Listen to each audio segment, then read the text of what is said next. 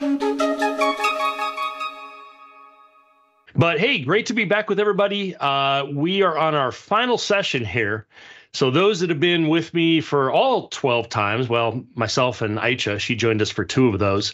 Hopefully there's been some interesting insights. Now, those that haven't, all of what's been done up to this point has been recorded. We have a tutorial you can go through, all that fun stuff. But today, we're going to talk about how Microsoft Graph can be used for email and calendar events, and how we could actually integrate that into an app to just make it that much easier for your users to go find what they need.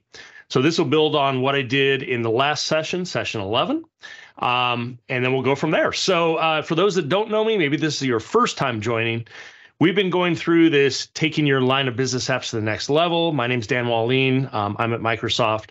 And this has been a fun little exercise in just breaking down little parts of the app to discuss what you can do to kind of help your users be more productive, more creative, all those fun things. So with that, we again are going to focus specifically on email and calendar events and on a Microsoft Graph Toolkit component. And we have Sebastian here today. So great timing, actually, given that he is over that awesomeness. So if you haven't joined us at all, there were 3 main parts to the app. We've covered AI features, and we went into a whole bunch on Azure OpenAI, how you could chat with data in your own documents even, and a bunch more there. We also went into communication features. We talked about how you can make phone calls from an app. There's a lot of apps actually that could benefit from that I've worked on over the years. I won't say it's appropriate for every app, but a lot of the ones I have worked on, they were on the phone a lot to verify things that were in the app with people. Also sending email and SMS messages. You could do that, and that also tied into the Azure OpenAI functionality to help generate some of those messages. But we are on the last part of this bring organizational data into your apps, and given that we're in a Microsoft 365 community call, a lot of you probably have done something like this, but for those that haven't, I'm going to speak more to you because there's really some awesome opportunities to bring this data right into your apps. So with that, let's jump into the demo again, just in case you haven't seen all of this. And in fact, let me just close that guy. So a really simple line of business app that allows you to view related content for a customer. Now, the kind of storyline here I've been talking about the last few weeks has been, if you're like me, in fact, I just did this yesterday. We're due for some of our review processes, kind of our mid-year review processes coming up. And so I'm jumping all over the place. I'm jumping to Teams, I'm jumping to Outlook, I'm jumping to OneDrive to check out files. And it's really easy just to lose track of what you were doing in the first place. Because if you're like me, you just get distracted easily. So this would be an example of when they select like a Datum Corporation here and view related content, you'll notice it pulls in some information. And the 2 we're going to focus on this time, last week we focused on these 2, OneDrive for business files and Teams chats, and even how you could send a message into Teams channel. But this time we're going to talk about email, and we're going to talk about calendar events and how you can bring those in and format them. And I'm going to show you 2 ways we could do this. We could do it with pure Microsoft Graph, or you could do the awesomeness of Microsoft Graph Toolkit, which I'll get into in a moment. And I'm going to show you kind of both approaches. I started out with just pure Microsoft Graph. And then luckily, Seb and Gavin were the 2 I worked with the most on this. They came up with this phenomenal idea of, hey, what if we just made it so you could do this type of thing without having to write all the Microsoft Graph code. And that's where this new MGT search results component is going to come in. We looked at it a little bit last week, but I have a little bit more and a cool trick you can do this week. Now, if you haven't seen the app at all, you can also go in, and as I mentioned, you can make phone calls actually from the app, or you can use AI, order is delayed, and then I'm going to generate an email or SMS message right in a mystery novel format. I don't know, making this up here. Let's see what it does. But this would tie into the Azure Communication Services. Sorry to inform you there's been a delay in processing. Okay, that one's not that exciting. I did one earlier with a different thing, and it was a little more exciting. But anyway, we could kind of play with that. But then we could use Azure Communication Services to send the email, or we could send an SMS message. So in addition to phone calling, you could do these type of things right from your app. Not hard to set up, by the way, if you haven't done it. But what I want to now focus on is back to this part. So what can we do to bring in email or calendar events or things like that, but not have to write all the code to make that happen? It's not that we don't want to write all the code. I mean, come on, writing code's fun, but what if we could just simplify that process some? And we can. So if we go back over to the app, let me zoom this a bit for you.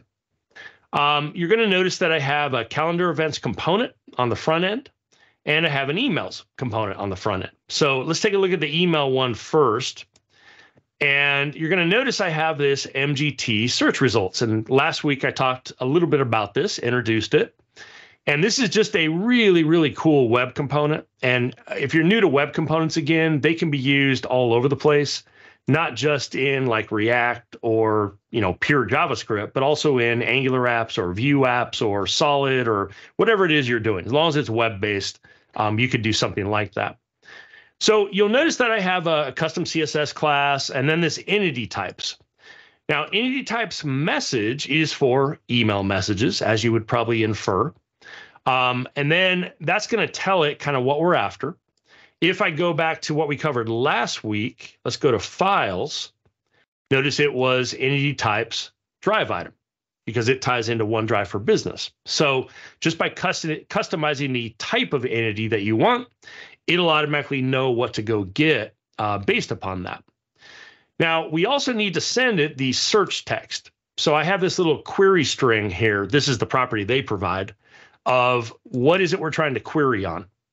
Well, if we go back, right now we're trying to query on a datum corporation, or if I were to come down to, Tailwind Traders here, now we're querying on Tailwind Traders, and you'll see this works because as I type things like Tailwind Traders 2, you'll see nothing's found here. It's just kind of empty.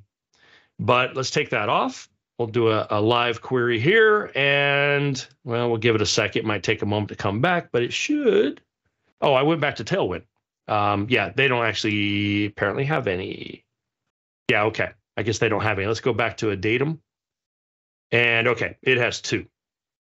So you can see that way we could tie into all kinds of resources out there and not have to write a lot of code to do it.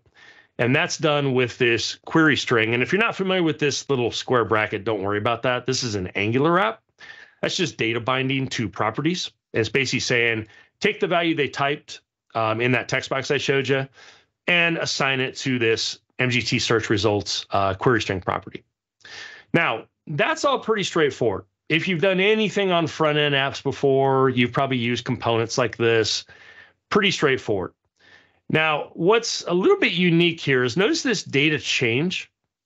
Now, this is an event that fires. And before we go too far, I want to go over to the docs with you. And so if we go to the docs, in fact, I'm going to bring this back up really quick. And I'm just going to paste this in for you. So this is the search results documentation. And give me 1 second, I'll throw that in. There we go. And then the next one I'm going to show you is this guy, which I showed a little bit last week. And this is a way to run things live. So we're going to look at both of these really quickly. Now, if we dive on into this, first off, you're going to have the ability to actually try this out live. This ties into what I'm going to show you next, which is super, super cool because you don't have to invest a lot of time. You can actually try it out, see how it looks, and then, customize it. Now, right now, this is doing drive item, but of course, we could change to something like message right here. Super, super cool. Now, in this case, there may not be any for this particular, whatever they're using for the sample data. So I'll go back to drive item, but you get the idea. Now, what I wanted to show you here is if we scroll on down, here's the entity types. You'll notice drive item, list item, site, and a whole bunch of others. There's message as an example. Really, really easy to get that type of data. Now, if we move on further, you'll notice I'm not using it, but you probably would, especially for email. Notice there's some paging features in here. Size of the page to be returned as an example. Let me go just one bigger on this for you. And so really it's just a matter of there's not that many properties to choose from, but it provides a way that you can not only deal with the paging aspect yourself, which is super cool for things like email, but if you don't need to, you don't have to worry about it. No big deal. Now, if we move on down, you can also customize. I did a custom CSS class on mine, but notice we have a search results one here, and it shows an example of how we can override the web component CSS properties. And there's a whole bunch you can do. You can go to this styling components, which is actually the next tab I'm going to show you for that. And then what I want to show you to wrap up is notice this data change here. Now, why this is so cool is, first off, you might want to know when the data comes back, because maybe you want to intercept that data, do something else in the app, and then display it, right? Well, in addition to that, we can do a kind of a cool trick here.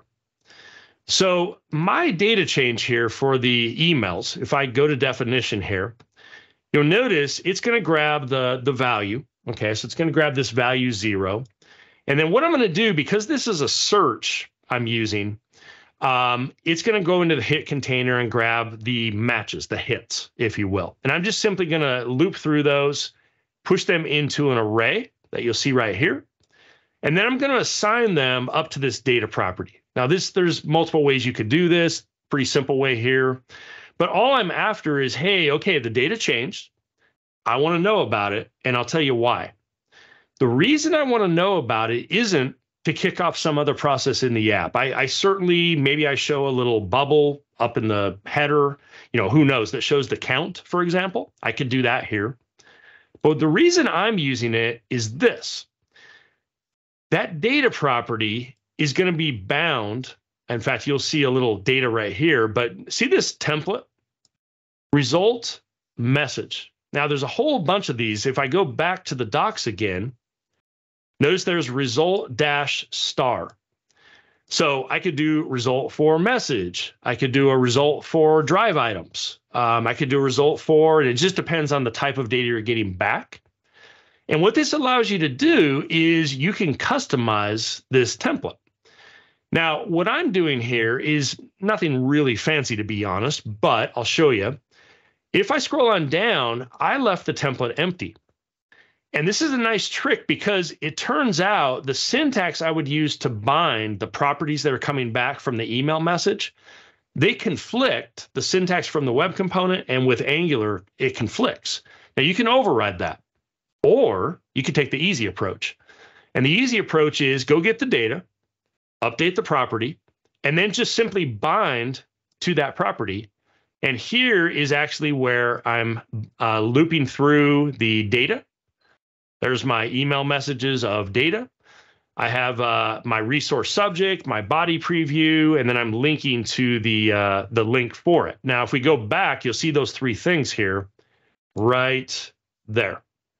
So there's my subject, I guess, and there's a little bit from the body preview, and then I could click on this to actually go to the email message. Now, what's so cool about this is it allows me to just use, whether it's React or Solid or Vue or Angular or whatever you're using, it doesn't matter. You simply assign the data to the property, which I'm doing right back here.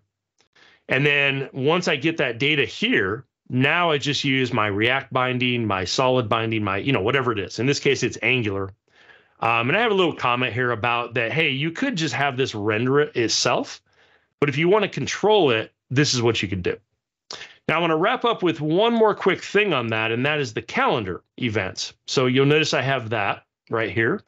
I stole this directly from the demo that Seb and team put together. So it looks pretty cool, but I won't take credit because I was like, ooh, that looks cool. I'm going to use it. So if I go on back to the calendar, look what we have here. Should ring a bell. Okay, so I have search results as my CSS class, but notice my entity types is event, not message, not drive item, event. And then there's my query string, property binding. That binds to whatever they typed, a datum, contoso, whatever. And there again is my data change. Okay, and in this case, it's super helpful because this template is a little more tricky. Notice I put an empty template, but then down below, I have that same comment. And I then am using custom code. Just normal, again, Angular, React, Solid, Vue, whatever it is, bindings. And now I have no challenges at all with conflicts between maybe how a web component binds it versus how my framework or library binds it. So this is all the code that is actually generating what you see right here. Pretty cool. So the bottom line, and the reason I wanted to show you this, is that this is a really nice way to get to that data as it returns. Basically tell it, hey, don't do your thing. I'm going to do my own thing. This is empty. And instead, I'm going to take care of binding it down here. And then it takes care of writing that out. Now, you can find all of this in that second link I showed. If you go to the mgt.dev, which is a great website to play with this, you'll notice it has all the MGT components and then the preview components down here, which is the search results. And in the docs, they're going to have the same thing I just showed you. All right, they're going to have the properties and the events and all that fun stuff down here. And then they'll have some examples that you can actually try out. Here's an example of drive item again. And then there's other properties like fetch thumbnail if you want for what we're actually going to be showing here. Makes it look, kind of nice. So with that kind of wraps up this series. And I hope that, especially for those that got to catch multiple parts of this, that you may look at it and go, well, I don't need the AI part, Dan, and you may not. That's totally fine. Or I don't need the ACS calling or SMS or email part. Okay, fine. The whole point of this is to hopefully get you thinking and saying, what could we do that's not just us thinking about, hey, I'm going to take this app and just build my database and my APIs. I mean, that's how we think. But when's the last time you took a step back and said, what can we do with the current app to really take it up a notch for the users? And these are 3 areas that you might consider. Of course, there's others that you can do as well. But I hope throughout this series, and if you haven't caught the whole thing, they're all recorded. So feel free to go back and review. But I hope, I got to take out, see you next week. I'll see you next week if I just join. I won't be presenting next week because this ends our series. But if you scan this, you can get to the tutorial, and I really do hope it kind of exposes you to some other ideas about getting you thinking about taking those apps to the next level. So there's lots of things we can do. Now, I'm going to show in one bonus point here to show you really quick, and then I'll wrap up. And that is Copilot's a big deal these days, right?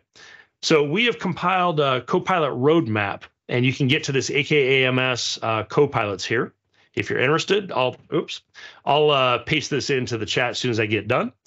But this will give you a good idea about what's possible and how you can adopt a Copilot, how you can extend a Copilot, or how you can even build a custom Copilot, which we actually show off in this app. That was in a previous session. So with that, I'll turn it back over to you folks. And thanks for having me for these different sessions. Definitely check this out if you get some time.